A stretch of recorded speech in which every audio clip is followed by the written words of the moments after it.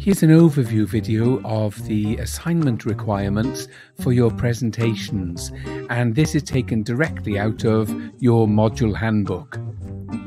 Now, first things first, keep calm. Whether you've done a presentation at a conference before or whether this whole experience is completely new for you, even designing a poster, if that's what you're choosing to do, a poster or Prezi or PowerPoint, please keep calm. We've got lots of time in which to explore all of this, so you can do it in a very collegiate way, a collaborative way with each one of us on the module. In the handbook, you'll see that section 6 is called Assignment Tasks. And as I encourage you with all of your assignments, always make sure you pick out the words telling you exactly what you need to do, and then equally how you need to do it. And then you map yourself against the grading criteria to see how well you're going to do all of this. So, what you're required to do for your assessment is to perform a professional or academic conference-style presentation. Hopefully, you're going to be able to engage your audience well and then inspire them to ask you some questions.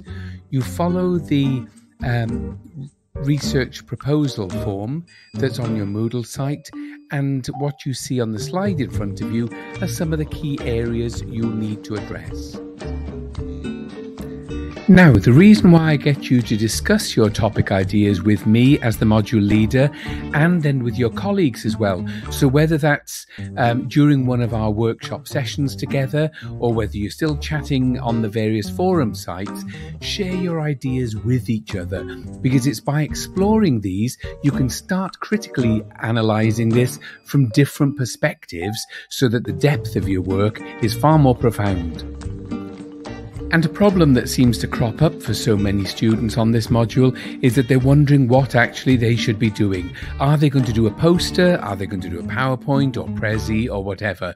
So what's the difference between all of those, and which one then would you prefer to choose? Whichever presentation style you're going for, whether it's the poster and or Prezi or PowerPoint or something else, it should be of an acceptable quality for dissemination at a professional or academic conference, which is engaging and stimulating of peer discussion. Okay, now when you look through the guidelines, keep on picking out all of these words to make sure you are achieving them. Another question I get asked so often is how many slides or how many points on a Prezi should you be aiming for? So I keep referring you back to the research proposal form. You need to cover everything that's on there. So basically, maybe you're going to come out with about 12 slides or so. Remember, you've only got 15 minutes, and some slides will be much quicker to go through than others. The assessment guidelines also say that you ought to consider some epistemological, ontological and ethical principles throughout the presentation as well.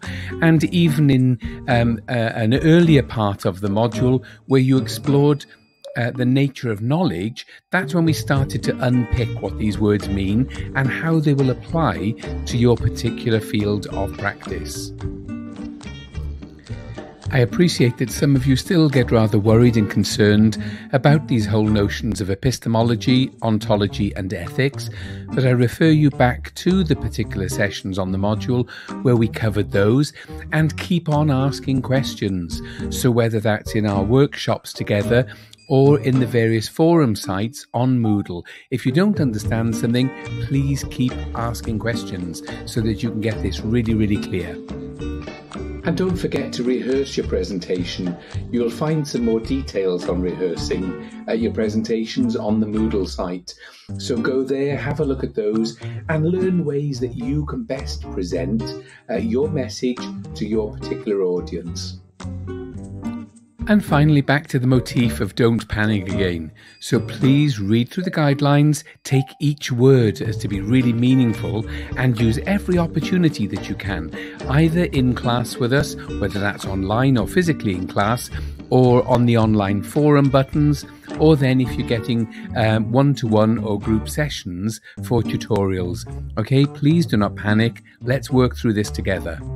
Then when it comes to the end of the module and you've got the opportunity to present or to perform your presentation to us all, we'll do that in your specific conference-style assessment days. Good luck and best wishes.